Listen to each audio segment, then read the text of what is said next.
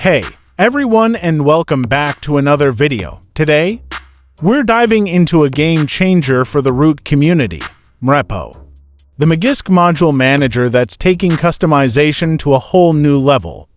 If you're tired of clunky module management and craving a more streamlined, customizable experience, MRepo is here to make your root life a breeze. But what exactly is MRepo and how do you get your hands on it? Stick around and we'll guide you through the setup process and showcase its awesome features. Here's a quick rundown of how to install MRepo. You will need a rooted device with Magisk or kernel SU installed. Grab the latest MRepo app from their official GitHub repository.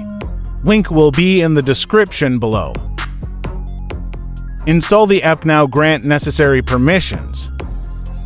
Now, let's take a look at what makes MRepo stand out: multiple repository support. Add your favorite repositories for a vast module collection. Seamless updates.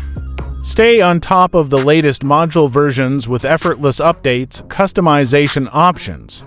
Tailor the interface to your liking with various themes and settings. User-friendly design. Navigate effortlessly with intuitive menus and clear descriptions. Open-source development. Contribute to the project and help shape its future. Ready to unlock the full potential of your rooted device? MRepo is the key. Download it today and experience a whole new world of customization possibilities.